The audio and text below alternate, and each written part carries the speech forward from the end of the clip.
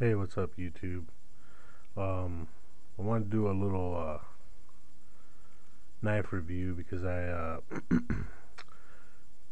have acquired some new knives in the last couple days, and trying to ferret out the one I want to use for EDC purposes. Um, that's everyday carry for those of you that don't know. Um, I'm kind of a picky knife person because certain knives for me serve certain functions, um, and I don't generally have like an all-purpose knife. Um, but I think with a EDC knife, I'm about to change that. Um, I generally like knives that don't close, um, knives without serrated edges. Um, but I'm kind of making an exception here because I want to be able to carry something that's comfortable, that I could put away without alarming people, and just have something that I just have readily available for whatever need may arise where I might need a knife, not necessarily just self-defense, but as a tool. um, so I gained an interest in Kershaw knives as a result of reading some online reviews and looking at some YouTube videos, and coincidentally over this past few days, quite a few of them have gone on sale, and so these knives that normally run between $40 and $60 or whatever, I was able to get a hold of for 20 a piece, and so I got three of them.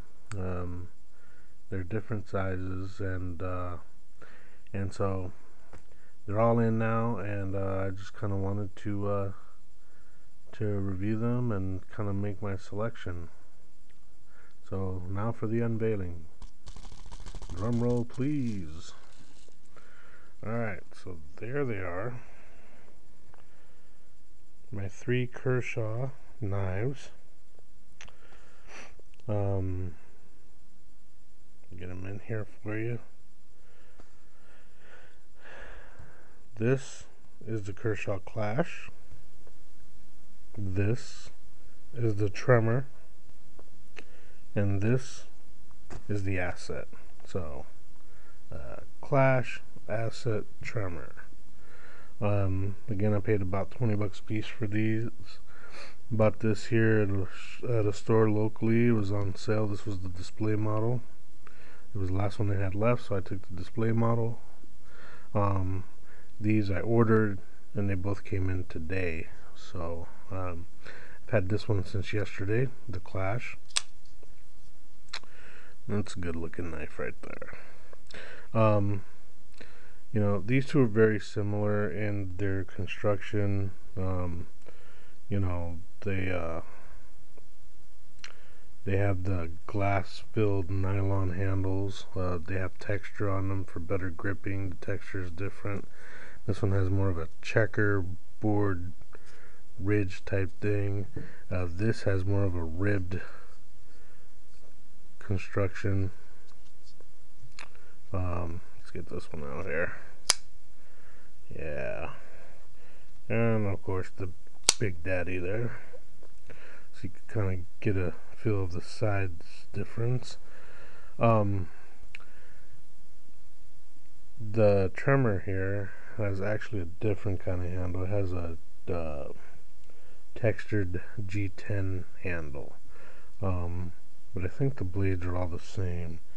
They're bead blasted steel finish. As you can see, the Clash and the Tremor have partial serrations. They're about a 60-40 straight edge to serrated edge. The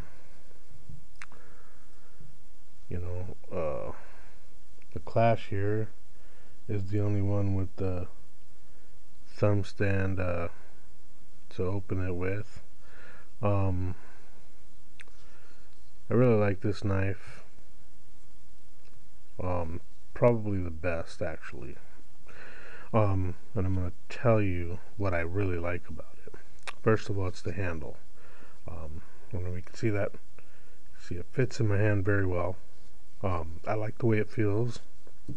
I like this index finger notch right here, and there's kind of a groove here for your thumb. Really helps you feel like you're in control of the blade. I like that it has the thumb stand thing, and I really love the pocket clip. That's a good, wide, strong pocket clip. I think it fits my hand very well. I have small hands, and I really like to feel in control of a knife. Also, one thing I really like about it is that the flipper here seems to kind of help keep the index finger from moving forward onto the serrated edges when you're cutting. So better control and my fingers stay safe, which makes me happy. Let's see, this one has a 3-inch blade with a 4 1/4 inch handle for a total length of 7 1/4 inches.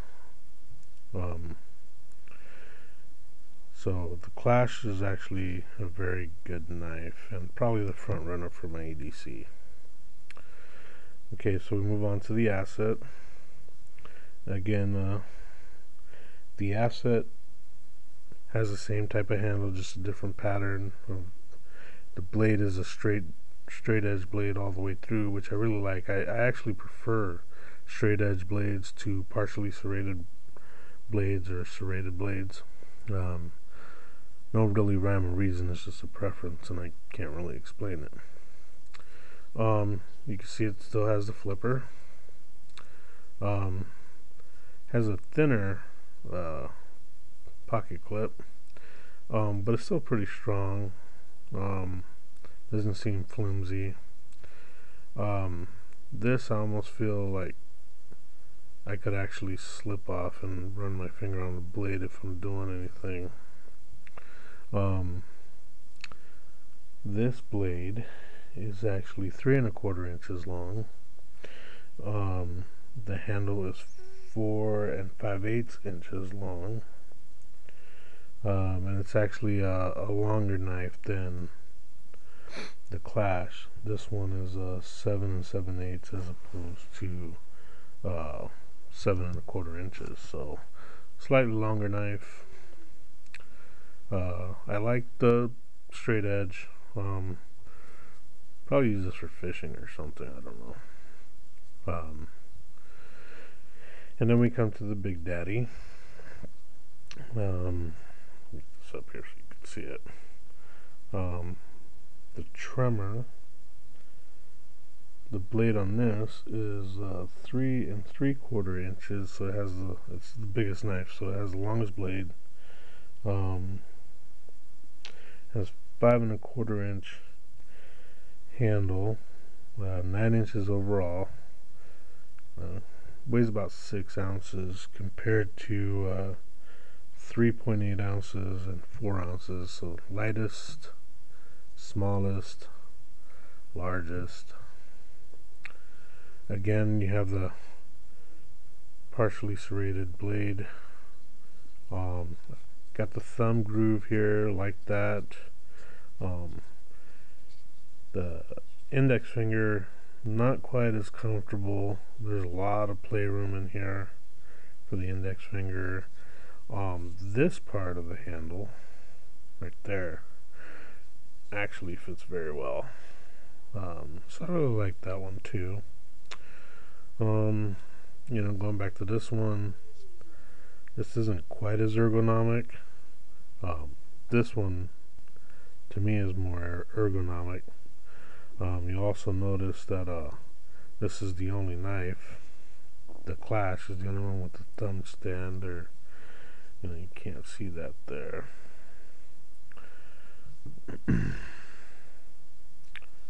No thumb stand.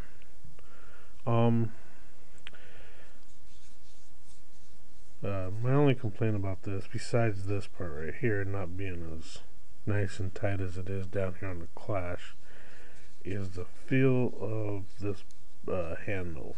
It feels a little bit awkward. I'm kind of sensitive. I have sensitive. It's kind of weird to explain, but textures to me are very important, and I'm very sensitive to the textures of things. This one's not as bad, and this one, it doesn't even bother me at all. So, you know, I've used this one. I actually just opened these two before making the video, and this is really sharp out of off the shelf. I opened this package with it, and it had no real problems. Actually, the asset came in that package, and I actually cut through the plastic box and stuff that the asset came in. So overall, I'm pretty pleased with all three knives.